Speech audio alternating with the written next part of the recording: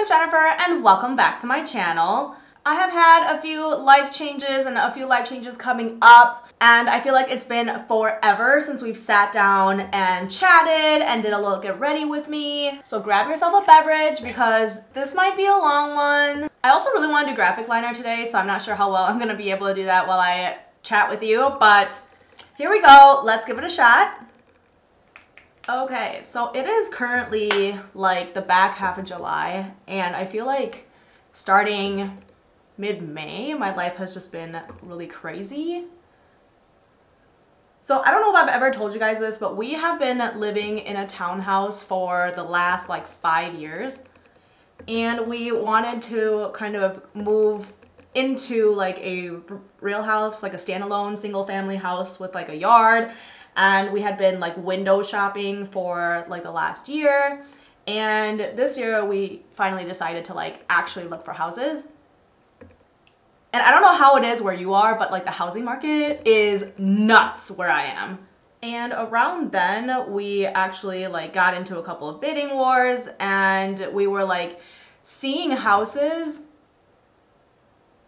the day they were on the market and still being like one of the last offers in. It's just like crazy. So we were like dealing with that, and a really good opportunity came up at work, and it was just like a lot of extra mental thinking that I didn't like have to for the last year or so.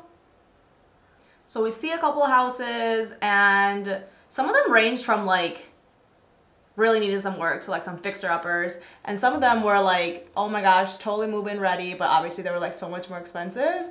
And we finally were able to win on a bid, but it wasn't totally the stipulations we really wanted. So of course we would have loved to have an inspection and stuff like that, but the only way to win at that time was to waive everything. So like waive inspection, waive appraisal, and that was just like really nerve-wracking because that's like exactly not how we bought this townhouse. Like we had all the stipulations, and they also wanted like a pretty late close, so we're not closing until August. But that gave us like a lot of time to like prep our house for sale, like our townhouse for sale and stuff. Anyway, back to the job opportunity that came up in the middle of the house craziness. Sorry, I'm quickly realizing that I cannot do my graphic liner and talk at the same time. Okay, I know they're not even, but we're gonna hopefully fix it. But anyway, for background, I have been a packaging engineer for the last 5 years. And this is like not a secret because you can just look me up on LinkedIn. But I work for General Mills, and I supported the Nature Valley brand for the last 5 years. And basically a processing engineering position came up supporting the Blue Buffalo brand, like the pet food brand. So I applied for it internally and got it. And that was like really exciting, but it was just a lot of stress, I guess. Like I've been trying to learn this new job and trying to figure out like my house stuff, and this new role is also like a lot higher travel percentage than I was doing. So you know, if you follow me on Instagram, you'll see that I'm gone like almost every other week, like 50%, which obviously like being gone is not very helpful for like when I'm trying to move and close on a house and stuff like that. So when we listed our townhouse, we thought the process was going to be a lot easier than it was. So this is our first time like selling a house because the townhouse was the first house that we owned. I'm just trying to like blend this out. The crayon was a lot, it like dried a lot stiffer than I thought it would. So my husband and I, at the time when we listed the house, we just thought like, oh, well, it just has to look like tidy, you know? It doesn't have to look like nobody lives here. It just has to look very clean. Boy, were we wrong.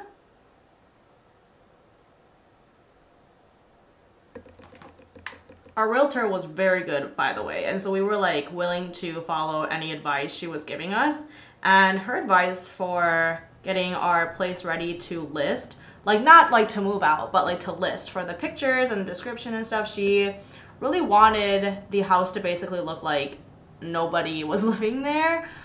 Like absolutely nothing on the counters, no personalized photos, no, like she didn't really even want like a shot of the closet where you could like see our clothes. Basically like she wanted it to look like a generic house. And we were like, where do we even like put all of our things? We didn't want to like rent a storage unit for like a week because we knew that by the time we took the pictures and sold the house, like accepted an offer in that market, it was only gonna be like a week. Okay, I realized this was like a terrible look to try to do while I try to do Get Ready With Me because I had to add the white eyeliner on off camera. So anyway, I'm lucky enough to live pretty close to my mom. So we just like start moving stuff to my mom's house and just like pack stuff in boxes, get it out of the house. That way it can like look semi-decent when we try to do pictures. And the rest of it, we just like pack up and shove in the garage. Like we park outside and our entire garage is just like filled with our junk. And our poor little pet rabbits had to go outside too in the garage. Thankfully, the weather was pretty mild and it wasn't like too hot or too cold, but. So the pictures ended up turning out quite well.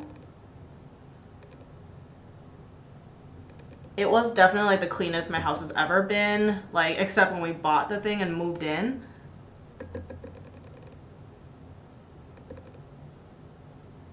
And I would say the whole process from like us getting our stuff out to us getting our pictures done to like offers coming in and then us accepting it only took like a week and a half, I want to say, which is so crazy. Like we didn't even have an open house. Unfortunately though, the timing of the sale of our townhouse and the purchasing of our house did not quite line up the way we wanted it. And we're gonna end up kind of being homeless for a week and a half, almost 2 weeks, because we're gonna have to sell and get out of our house earlier than we can buy the new place. But like I said, like fortunately, because I live close to my parents, we'll probably end up just staying with my mom. So anyway, now with the new place, what is really exciting is like, I think the new place is going to be our forever house, like the one that we live in for the next couple of decades. And when we bought our townhouse, we basically like, you know, we knew it wasn't gonna be our forever house. When we bought furniture, we didn't really know what we were looking for. We didn't really have like an interior design style. And so we kind of just went to one of those like big box stores. I think it was like Ashley or Home Furniture or something. And we bought like all of our furniture at one time from there. And functionally, it's great because we only had to go to one place. We had them deliver everything at one time. And that was just like so convenient for us because we had like no furniture to start with. So now with our new place, I don't want to do that again. Like I want to be like really mindful of the style and the theme across like the whole house. Just because, you know, this is like for real now. We're gonna be in the house for a couple of decades and I want it to look nice. And now that, you know, I'm in like my late 20s, I have made some money and I don't have to just like buy whatever's on sale anymore. I can actually like start to be a little more picky in what I want. I once saw a meme that was like, your 30s are like your 20s except with more money. I feel like that's how I'm trying to set up my 30s to be. Like I'm trying to save some money now, but I am also like willing to spend it on things that bring me joy and things that look nice. Because dang, I work so hard. Should be able to treat myself sometimes, right? Speaking of treating myself, I did buy my first Louis Vuitton purse. I think I will do like a separate video and unbox that thing. So anyway, I think I want my new place to be sort of like mid-century modern vibes. And I will be honest, my eye for design is really bad. Like I took interior design in high school and it's supposed to be one of those like, you know, you take in, everybody gets an A. I think I might have gotten like a B-. Anyway, so if you have any like awesome interior design YouTube or Instagram accounts you follow, let me know, share with me because I need some help. Also, we plan on like DIYing quite a few things, like we plan on redoing our floors and stuff like that. So whether you like it or not, it's very likely that my content over the next several months will still be beauty, but might expand into a little bit of like home DIY or whatever type videos. I guess that's at least my plan. So I know I spent basically like this whole video talking about the house, and my new job is actually a huge part of why I've been so busy as well. But I'm not really like allowed to talk about it because a lot of the things I do is confidential. So I'll basically tell you like what I can put on my LinkedIn. So my degree is in material science and engineering, and I spent most of like the beginning parts of my career in packaging because that's what I interned in, and it was like a lot of fun. And basically we tested and developed like the actual packaging material. So like when I was on Nature Valley, I worked a lot with like cartons and pouches. We call them pouches. I know like most people call them wrappers, but in the packaging industry, the wrappers are like the machine that forms the pouches and wraps the bars. I was gonna add highlight, but oh, this blush. Trying to decide what lip color I wanna wear. So now in my new role as a processing engineer, I basically figure out how to like make the actual product and not the packaging. So for example, now that I'm on Blue Buffalo, I figure out how to like make the dog food or cat food or whatever. That's about all I can tell you. I feel like there's so many different things you can go into as an engineer, and I don't think I ever saw myself doing what I do when I went to college, but I have a lot of fun doing it. And when people ask me if I would ever like quit my job to do makeup or YouTube or whatever full time, my answer is no. Just because I like it so much, and also like I make almost no money doing makeup and YouTube right now. It just like would not be sustainable from an income perspective. So this role is like my third like job role since I graduated, and so I'm never really bored because I, you know, do one thing for a while and then I find something else to do. And what's nice is that like the company is really open to like me trying new things.